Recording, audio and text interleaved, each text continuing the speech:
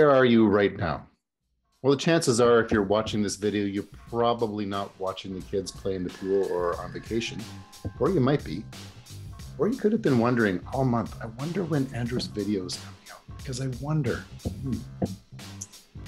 what's happening in the real estate market? Well, we're going to share that with you in a minute. But before we do, I want to convey from our team to you that we hope you have a wonderful summer, that you get a chance to go outside, enjoy the sun, camping. Maybe you want to travel to Europe, or whatever you do in your summer months. We hope that you do it well and do it safe. And I hope I get a vacation too.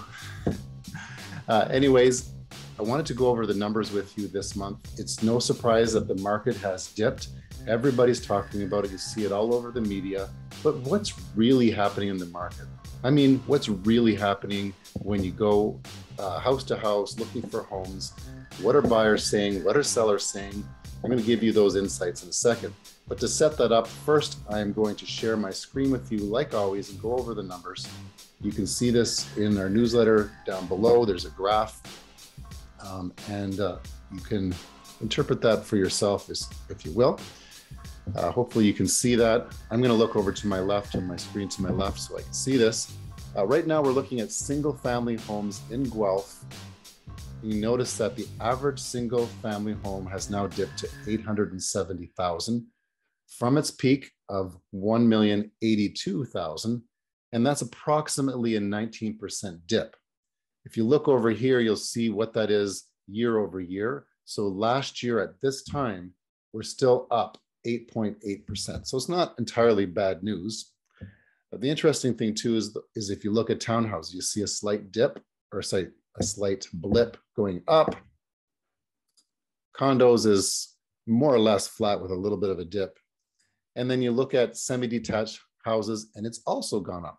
Now, if you look at this 790, it's still up 19% over last year at this time. That's pretty significant.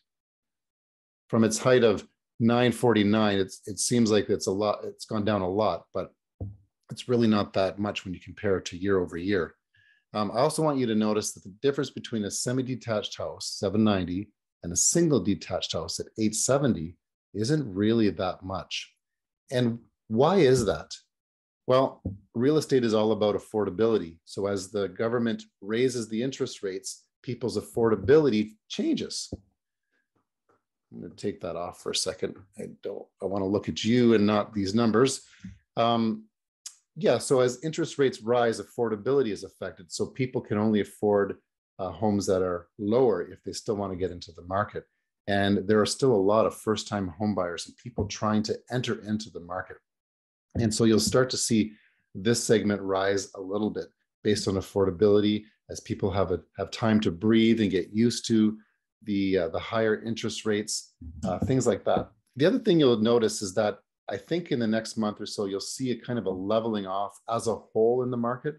And the reason why this is going to happen is because there are a lot of people that bought at the height. So if you can imagine buying a $1.82 million detached house and you're selling your semi-detached house and it's now only worth 780, then people are trying to sell that quickly before the perceived market dips again. So you're going to have this flushing of the market as I see. And once all of those type of deals are flushed out of the market, we're going to enter into a very balanced market that is going to start rising a little bit again as people get used to the interest rates and they're willing to make deals because the supply and demand has not changed.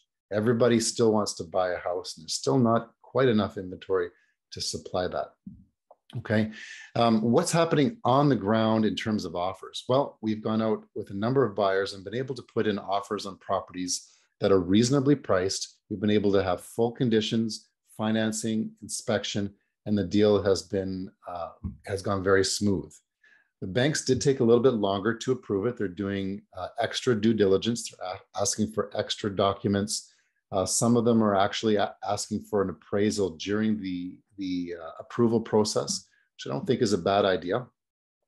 Which, by the way, there are some deals that are not closing because the bank has chosen to do an evaluation or an appraisal right before closing. And if they had bought very highly, the banks aren't going to want to take that risk. So I'm not sure exactly how the banks are navigating through that as a whole, but that is something that is happening. So I wanted you to be aware of that. Sellers are also not willing to go down as much. So what I'm seeing in the market, there's sort of a standoff between buyers and sellers. And eventually the sellers will win because buyers want to move into a house and live there.